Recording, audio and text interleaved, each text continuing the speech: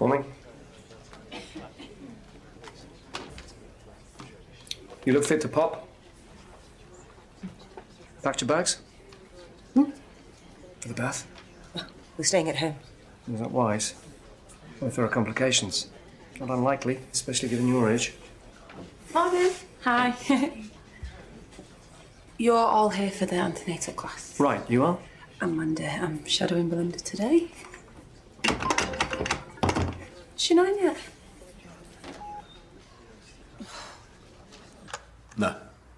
No, can't possibly. I've already rearranged Mrs. Doherty's appointment twice.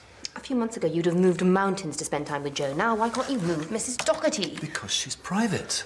Ironing out her wrinkles will keep Jo and baby Ralph for a while. I told you about this days ago. Yeah, I've got it covered, babe, you said. Yeah, well, I don't remember that. Selective amnesia. How convenient. Look, your afternoon's not that heavy. Why don't you reschedule? Free house calls and drop-in cover. I don't think so. I'll flip a coin for it. OK. Well, your nanny must know other childminders. Maybe she could suggest someone. If she could have it, she would have done. Why would she? When you speak to her as if she hasn't got two brain cells to rub together. She hasn't. If you were nicer to people, they might go out of their way to help you. A little bit of charm goes a long way. People can see through charm, Daniel, even yours. Don't knock it, sweetheart. It's what got you in the sack. Action speaks louder than charm. You're still all mouth and no trousers. Zara, you know how you're always complaining at home that no one likes you at work? Why don't you make a bit more effort? How's your afternoon looking? But I'm not qualified to teach an antenatal class. Well, yeah, that's it. Oh, God. Yeah, right. I'll have a go. But, I might need to phone a friend. Right, get well soon.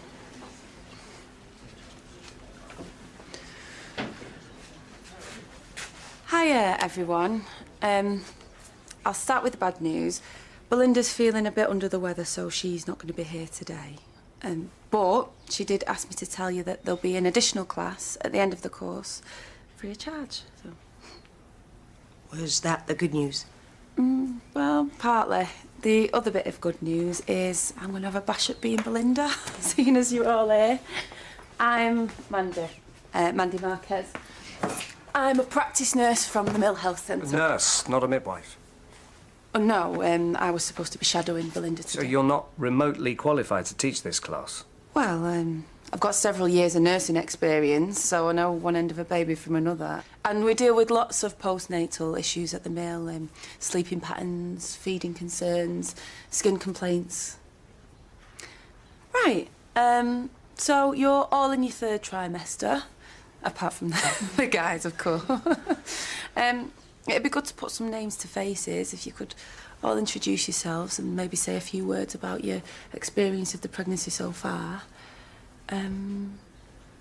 Start with you. Philip Mallard. All right, nice to meet you, Phil. Philip.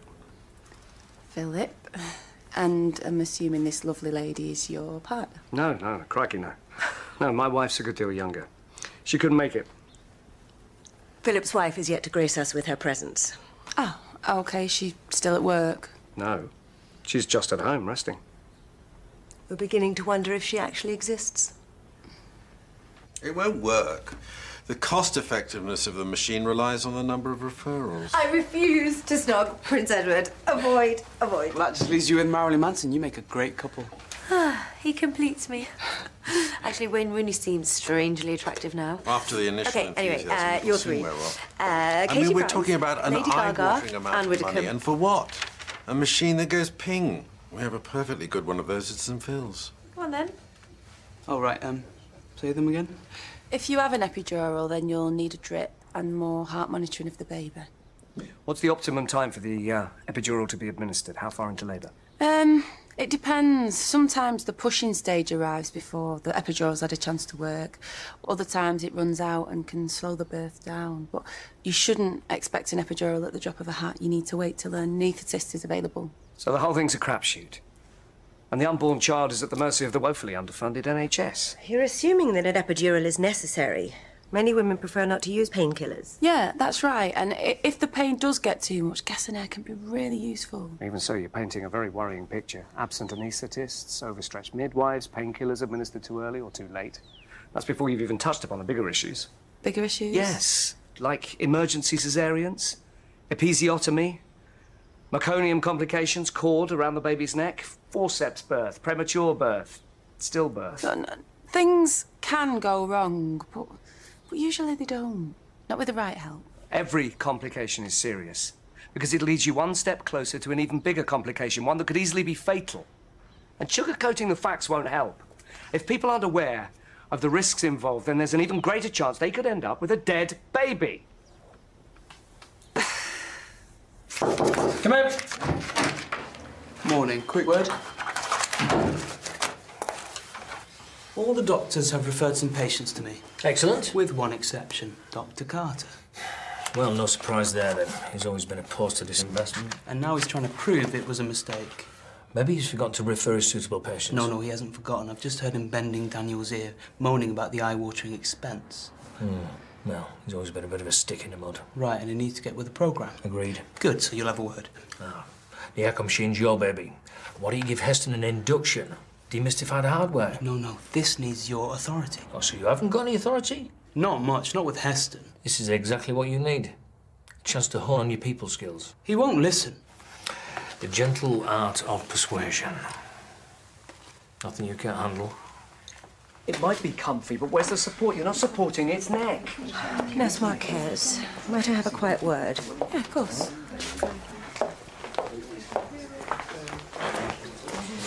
I'm sure it hasn't escaped your notice, but Philip is making everyone feel very uncomfortable, even the guys. Yeah, he's a bit, tense. What nerves are one thing, it's an anxious time for everyone. But his morbid comments and the relentless pessimism, it's very upsetting. We're already down 3 couples. Belinda had to take him aside a couple of weeks ago, but now he's even worse. Really? I'm sure the class would be a lot happier and much more productive sans Philip. Don't you agree? Well, I know what you mean, but Philip must have paid for the course. He's got as much right to be here as anyone else. But has he, though? There's no evidence that he has a wife, let alone a pregnant one. He could have walked in off the street, some random child-abducting lunatic. How do you abduct a baby that hasn't been born yet? Let's not split hairs. Philip is very strange. Who knows what he's capable of? Isn't it your responsibility to get rid of him? You can't give a newborn a Heimlich maneuver. You're going to kill it. Come on, please. Goodness sake.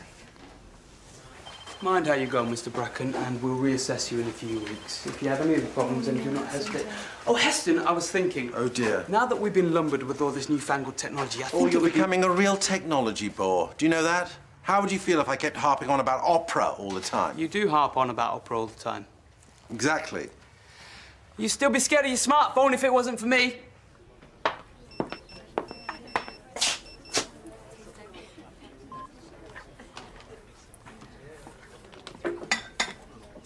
Fig roll?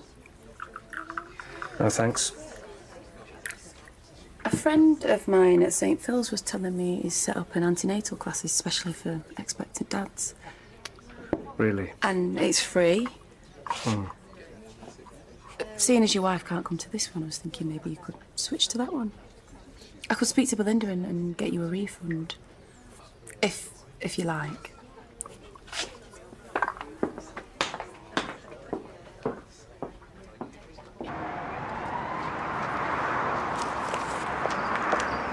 What's that? Squeezy Sid's carve ballet? It's not a flyer. It's a poem. Really? Is it National Poetry Day or something? No, I think it's just meant for me. Love-struck patient. Maybe. I didn't notice it when I went into town, but I was in a mad rush. Well, don't go thinking you're so special. What? We've all got our silver-haired fans.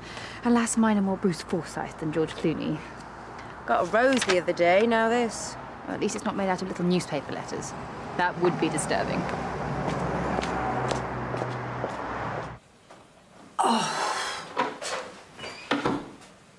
Are you okay? Braxton Hicks. Exactly the same thing happened with my son. False alarms for days on end. Ah, so it's not your first then? I had Felix 13 years ago, so I thought I could use a refresher course. Maternity leave is such a bore. When's your due date? Monday, but I don't want to wait till then, so my husband's going to get takeaway. Vindaloo. The old wives' tale.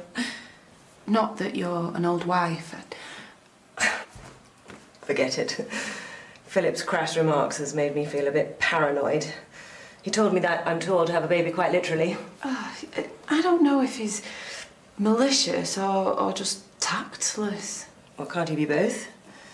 I see he's still hanging around, like a bad smell. I can't very well force him to leave, can I? Evidently not. Coffee break? Those powers of deduction. Have you ever played Snog, Marry, Avoid? What? Well, the thing is, I would choose 3 celebrities, then you got to choose which one you'd snog, which one you'd marry, and which one you'd avoid. Are you feeling okay? Just trying to have a bit of fun, you know, banter. Banter. Just trying to lighten the mood a little. Okay, you can lighten the mood by looking after Joe this afternoon. Daniel, did you see anyone this morning fiddling around with Jazz's car? No, why? Because somebody left a love poem under her windscreen. So what? So she's got a secret admirer. Or one that's blatantly obvious. You're here now. Why? How did you get here? Philip! There's only so much I can take, Philip. Hey? I put up with the spreadsheets, the diet control, your constant surveillance, but to lock me inside the house. I must have double-locked the front door. It's a force of habit. And you confiscated my keys. I was just trying to keep you safe. By putting me under house arrest. I feel more like your prisoner than your wife. How did you get out? I found the carefully concealed window keys. Well, you jumped out of the window. Right, I'm getting you to some fills. We're going to get the baby checked out. It's a 2-foot drop. OK. Well, now that you're here, why don't you stay for the class? No, I'm not staying. I just... Hi. You must be Philip's better half. Right. The ball and chain. Or is it the other way around? I'm Fenella. Kirsty. You're absolutely tiny. Excuse me? I can't believe she's in her 3rd trimester. You sure that the baby's okay? Kirsty. Was there something I said? Kevin? Mm-hmm. No, no way. He's not the hearts and flowers type. Well, not normally, but when it's the real thing. You think he's been harbouring a desperate crush? No, I think he's had an epiphany. What? He's woken up to his true feelings. I know what an epiphany is, but unrequited love is not Kevin's style. He'd be much more direct. Not when he's worried about ruining the friendship. You see, since Jazz moved out, he's realised how much she means to him. Fine, he's had dozens of casual relationships, one-night stands, but she gives him something that the others can't. Such as? Companionship, rapport, a shared sense of humour. You see, since their uni days, she's been one of the few constants in his life. They make a fantastic couple. It's written all over them.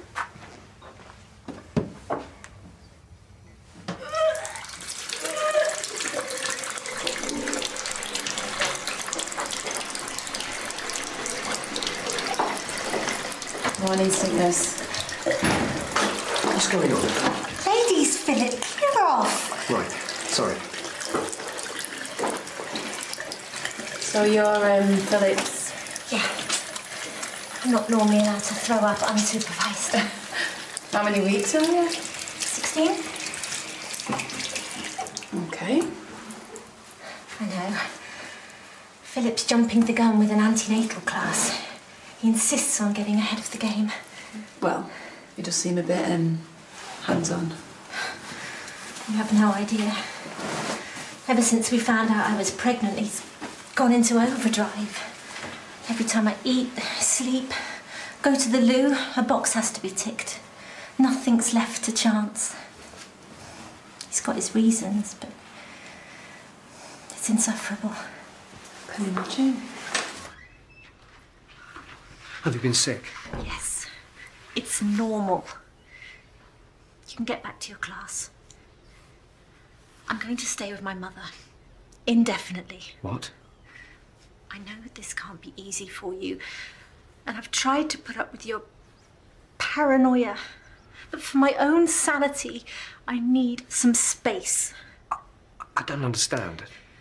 I don't want to see you for a while, and I certainly don't want to live with you. Not until after the baby is born. You're not serious.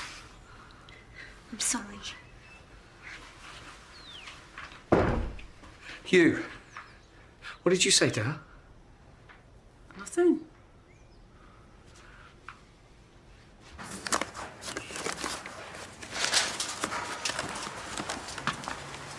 Kevin, word of advice. Mano a mano. Sounds ominous. Stop skirting around the issue. What issue? I think you know what I mean. Do I? Yeah, your situation with a certain colleague. Oh, right. Don't beat around the bush, OK? Just take the bull by the horns. Any other cliches while we're at it? No, that's your lot. Mr. Shadrach, if you'd like to come through. Bye. Bye. Thanks a lot. Oh, Bye. take care. Bye. Bye.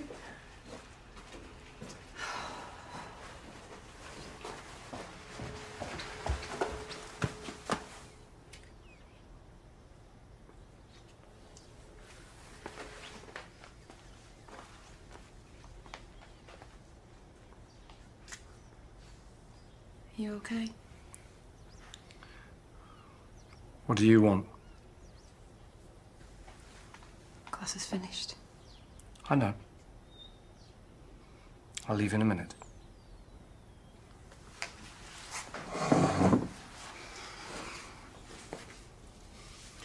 You're a natural. What did Kirsty say? Nothing.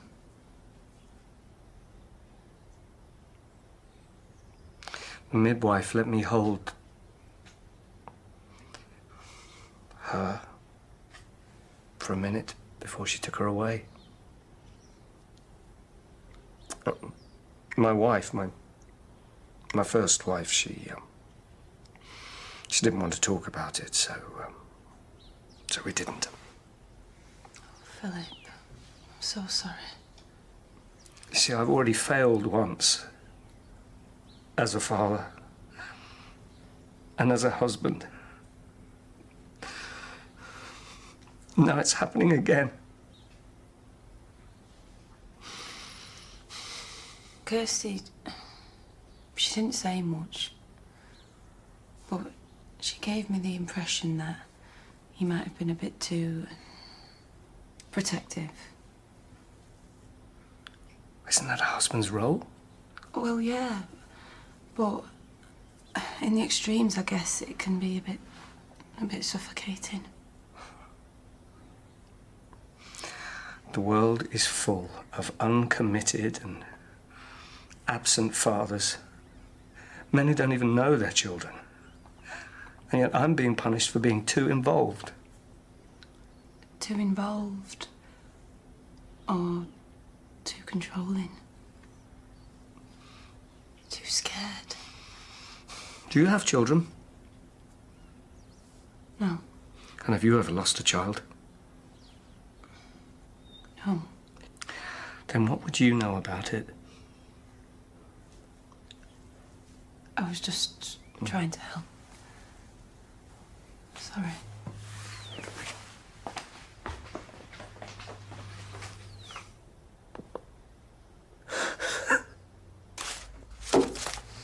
Enter. All sorted. Just spoke to one of Izzy's old childminders and she's agreed to have Joe for the rest of the day. Oh, really? Mm-hmm. When have I ever let you down? Let's not go there. Okay. Lohan Lopez Johansson. Oh. Good one. But that's tough, you see, because I only have eyes for you. Yeah, right.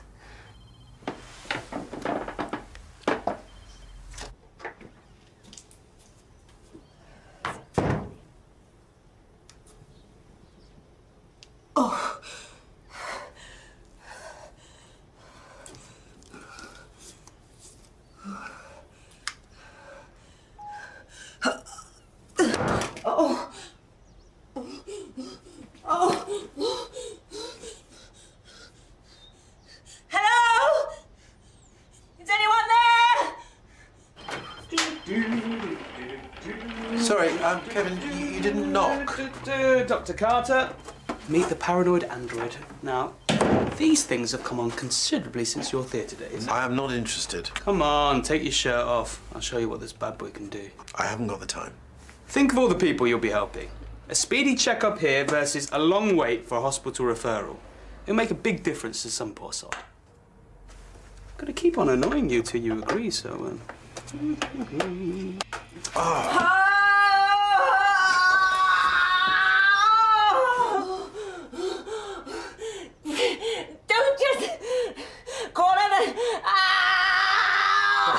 An ambulance. Ambulance. Yeah, it's a baby. She's having a baby. Very soon, I think. It's the community centre on, God, my mind's gone blank. Where are we? Is it Arnold Road? Is it Arbor Road? Sorry. Aubrey! It's Arbery Road, Leather... No, not Road. Yeah, Arbery Avenue, Leatherbridge. I can't remember. What's your name again? Fenella Prendergast. Fenella Prendergast. Now, please hurry. Yeah, OK. The ambulance is on its way. Just get someone else. Anybody else. Hello? Hello? Anyone?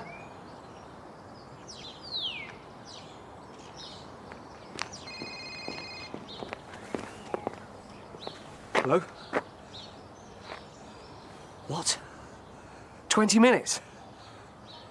No, she's not my wife. I don't really know her, really. Yeah, she'll probably be fine. I think. Yeah, you know, one or two tricky customers. Yeah, Philip's a bit of an odd one, isn't he? What is he doing now? Where are they? The ambulance has been a bit waylaid. Another 15 minutes. 15 minutes? I haven't got 2 minutes. All the essentials are in this bag. Towels, surgical scissors, first aid kit. How about midwife? It's coming. The baby's coming. Okay. Couldn't you find another guinea pig? Ah, there we go. Let me just capture that. One fully functioning human heart. Feast your eyes. Must I? How does that look to you? Yeah, it's doing its job.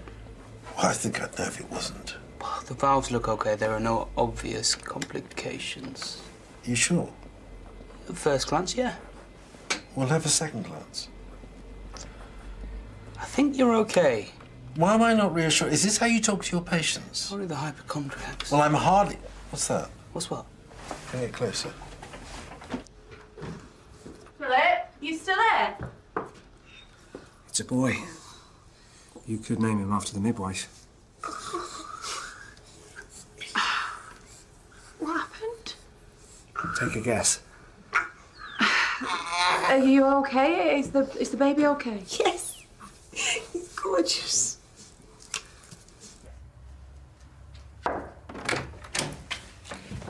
I think I've solved your little mystery. Excuse me? Your secret admirer. It's Kevin. I don't think so. I know, I didn't believe it myself at first. Right, because it's a ridiculous idea. But I have inside knowledge. What? Daniel told me. Hi, it's me. I can understand you not picking up.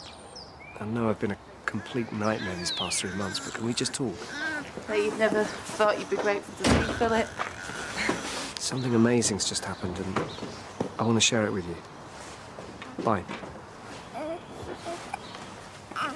It's probably the most terrifying moment of my life. But it would have been a lot worse without you. Thank you. Anytime.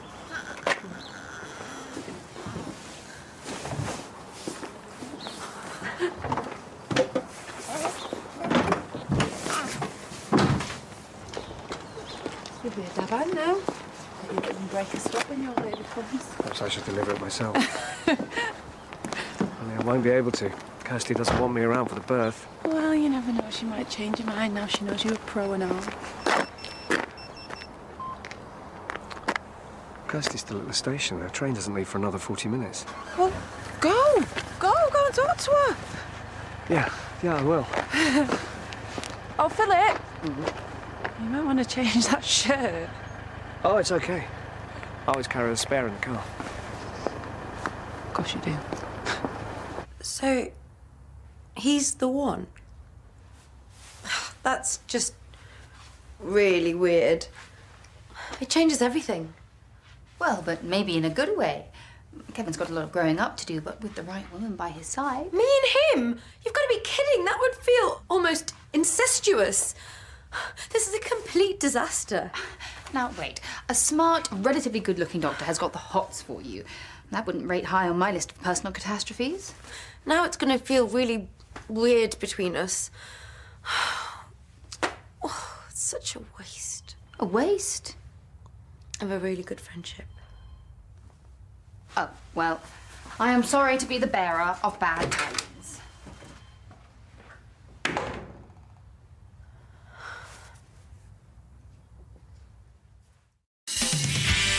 Hello?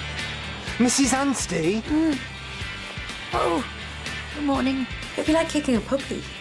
The trouble with puppies is that they grow up into great big slobbering dogs. You make it in dollars and we might have ourselves a deal. Uh-huh. Della notte. Grazie mille, signore. You what? On the way tonight here on BBC1,